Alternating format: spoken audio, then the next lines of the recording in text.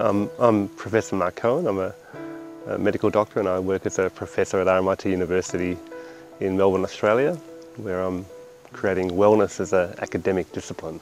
The World Health Organization in about 2005 estimated, I think there were 58 million deaths on the planet in 2005. And they said that 60% of those, so more than half of those deaths, were due to preventable lifestyle-related chronic disease, heart disease, diabetes, many cancers that are due to the way we live, and that it's consumption of salt and sugar and fat and tobacco and alcohol that really affects these chronic diseases, and they're preventable. I mean, they're choices we make every day. So it's not that the biggest cause of death on the planet is now malaria or starvation or war. It's actually our lifestyle and what we're consuming. And I think, which is actually good, it's good news in a way, because it means we can change that. We can decide to consume different. It's not like it's out of our control. It's fully in our control and how we live and how healthy we are during our life.